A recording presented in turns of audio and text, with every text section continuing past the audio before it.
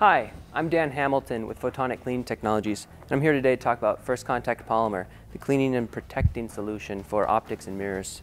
It's a one-part, easy-to-use liquid polymer that you apply to the surface, let dry, and then remove once you're ready to use your optic.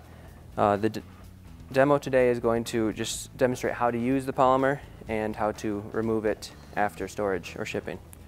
So the way you apply it is you just pour a generous amount on the surface. Spread it gently with the brush. You just want to get to the edges. You're not agitating. The brush is not touching the surface, so there's no risk of scratching. And then once it's applied, you just leave it to dry. In about 10 minutes or so, the polymer will be dried, and you can store it, ship it, or remove it if you're just trying to clean your optics. For larger optics, it's a lot easier to apply First Contact Polymer with a larger brush that you can get. You apply the polymer to the surface, you pour it on, and then spread it out.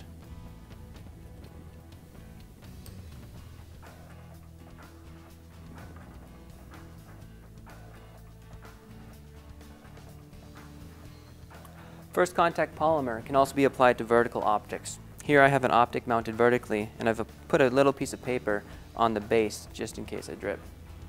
I'm just going to take my bottle of First Contact Polymer, dip the brush inside, and then gently brush it on the surface. One way to remove First Contact Polymer is with the included peel tabs. Here I have half of a peel tab I tore off of the 30 that come with the kit. I'm just going to remove it from the paper, apply it to the surface,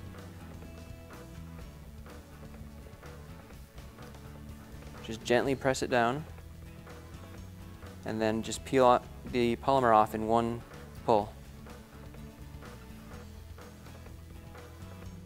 There's many ways to remove First Contact Polymer.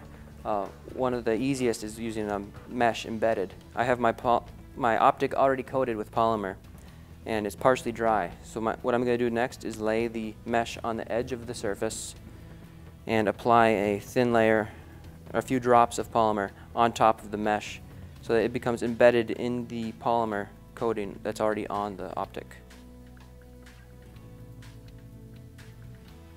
Another way to remove First Contact Polymer is to embed unwaxed dental floss in the surface. This optic is a mounted optic, and because of that, the polymer will run to the edges and can be harder to remove unless you apply the polymer thicker. Because it's thicker, it takes longer to dry, and the best way to determine if it's dry is to do a smell test. If you can smell the solvents on the surface, it is not yet dry.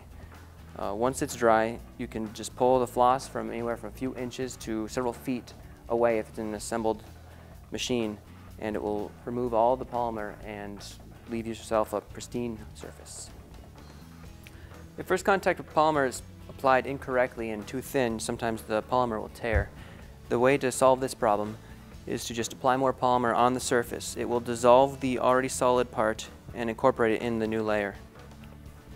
So a thicker layer is applied, allowed to dry for the appropriate time, and then removed, and everything on the surface will come off with it. If you have any questions about First Contact Polymer, please contact Edmund Optics Technical Support.